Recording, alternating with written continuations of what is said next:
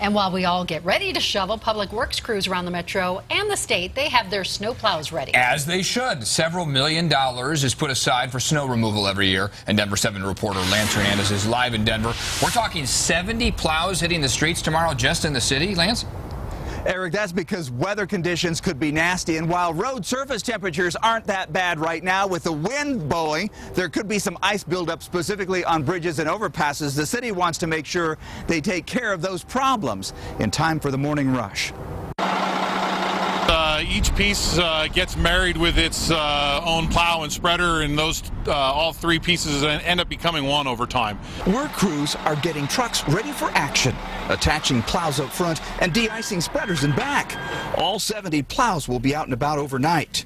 Denver typically spends $5.5 million a year on snow removal. I asked if that will be enough, given that some forecasters are calling for more snow this year. If we ran into something unusually heavy or a multi-day blizzard or something, we would go to the city and ask for additional funding. But we're not anticipating having to do that at this time. What they do anticipate is having to work out amongst drivers who may have forgotten what it's like driving on slippery roads. So we do a bunch of training to make them aware of the motorists that are going to be out there with them, and we want to have them prepared for everything we can.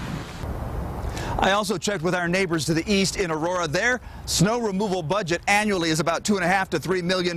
They tell me they're going to put 34 snow plows on the roads overnight. They'll have more on standby if needed. In Denver, Lance Hernandez, Denver 7.